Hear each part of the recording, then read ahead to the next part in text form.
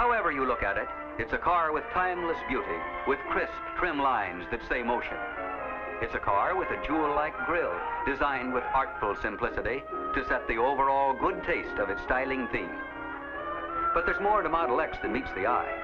It's a car designed with an ingenious use of space to permit comfortable seating for 6 adults, even though it's the shortest car built in the USA. It's a car designed for short trips and for long ones. It's a car with an economical new engine that stretches the distance between filling stations. What else does Model X have? Oh, it has plenty. It's a car with youth and vigor. Model X is a fresh breath of spring in the automobile industry.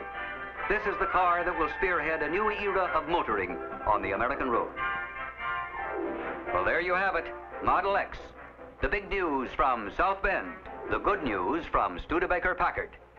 And if this observer may venture a prediction, you're all in for a very prosperous 1959. Goodbye, and I'm glad we could get together.